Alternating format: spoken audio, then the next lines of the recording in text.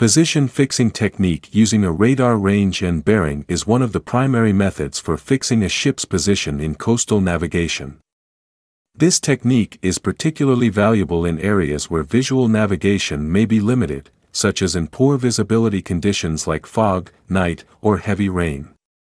Radar can provide accurate ranges to known navigational features such as buoys, lighthouses, headland, and other radar-conspicuous objects. A position fix can be obtained using a single or multiple navigational aid. This accuracy is often better than visual estimates, especially at longer distances. Even though radar is a primary tool for navigators, it should be used in conjunction with other methods to verify accuracy and enhance safety. To take bearings and ranges using a radar, we need radar conspicuous objects such as radar reflectors, harbor walls, headlands, and large cliffs, which provide strong radar echoes. Buoys and other floating objects cannot be used as reference points as they might drift away anytime. Shorelines, or headlands like this, with drying heights are not reliable reference points, because they might be above the water at the time we take the bearing and range. Looking at this headland, it seems that it is a good reference point, but the green color on the chart indicates drying heights.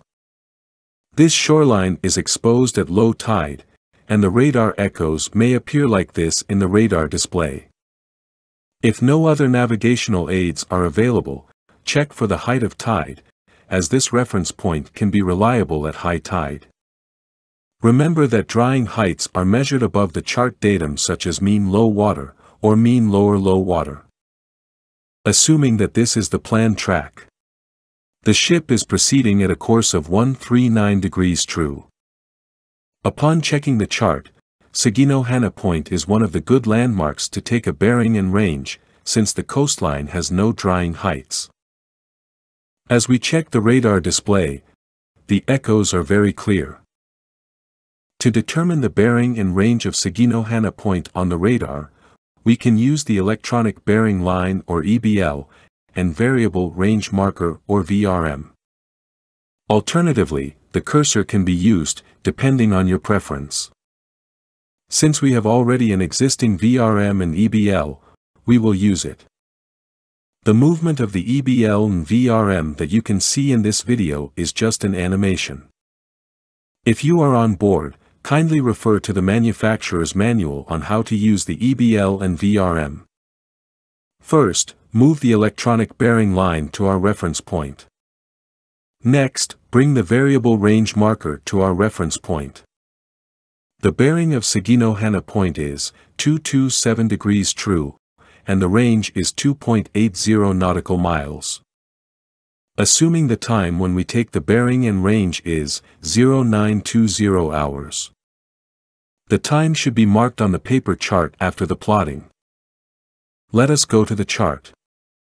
We will use this compass rose to lay down the bearing of our reference point. The bearing of Saginaw-Hannah Point is 227 degrees true. If this is 225 degrees, and this one is 230 degrees true, this is 227 degrees. Let us bring our navigational triangle along 227 degrees. Then drag the triangle to our reference point. From the reference point, draw a line in the opposite direction of 227 degrees, which is 047 degrees. This line is called the line of position or LOP. Somewhere along this line is the ship's position. The reason why we draw our LOP in the opposite direction is because the bearing was taken from the ship towards Saginaw-Hannah Point, and we plot the LOP from this point towards the direction of the ship's position. Next is to plot the distance of our reference point, which is 2.80 nautical miles. Use the compass divider to measure 2.80 nautical miles on the latitude scale. Then lay down the compass divider from the reference point, and draw an arc intersecting the LOP. The intersection is the ship's fixed position by radar range and bearing. Do not forget to write the time after plotting the ship's position. To make your plotting clean and neat, you can do the plotting like this.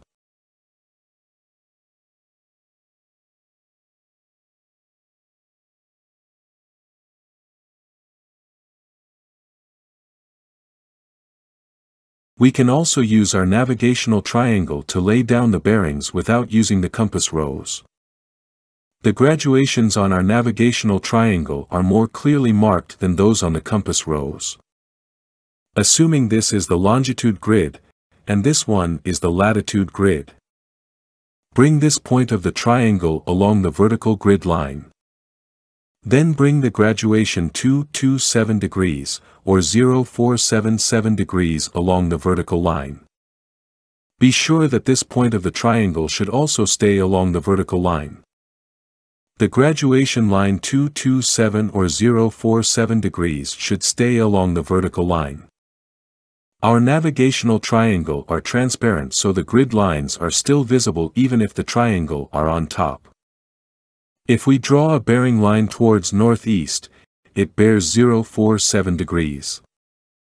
If the bearing line is towards southwest, it is 227 degrees true. You can also bring this point of the triangle to where the latitude and longitude grid intersect. Next is to bring this triangle to Saginaw-Hannah Point.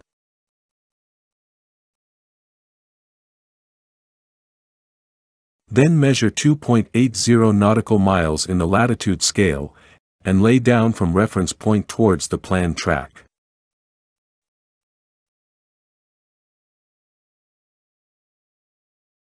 The intersection is the fixed position by radar range and bearing at 0920 hours. These are the traditional symbols used when plotting a ship's position on a paper chart using different fixing position techniques. This fixed position symbol is from cross-bearing technique.